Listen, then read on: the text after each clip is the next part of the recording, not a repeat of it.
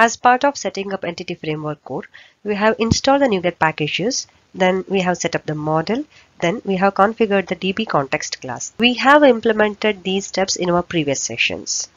In our today's session, we are going to set up connection string.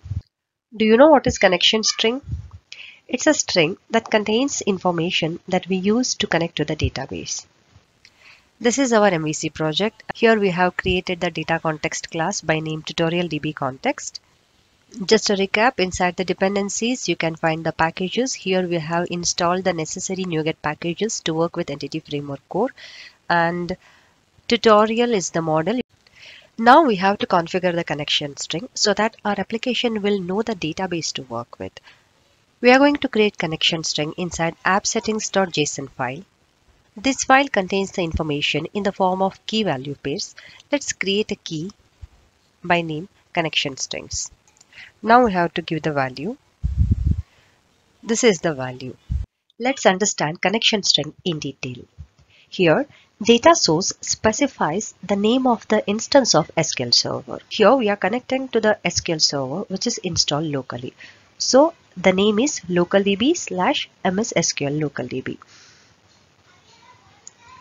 Then initial catalog specifies the name of the database. In our case, tutorial DB is the name of the database. Please remember, this is not yet available in the server. We have to create it. One more thing, instead of data source, you can write it as the server. Instead of initial catalog, you can write it as database. Next, we have integrated security. This specifies the mode of authentication. In our case, we have specified the value as true. So Windows authentication is considered. We don't have to specify the username and password. If it was false, then we had to specify the username and password that we use to connect to the database. Now our application has sufficient information to connect to the database. Are we done with setting up Entity Framework Core for our application? No. We have yet to register the DB context class with ASP.NET Core Framework. We will see that in our next session. Thanks for your time. See you soon in the next video. Thank you.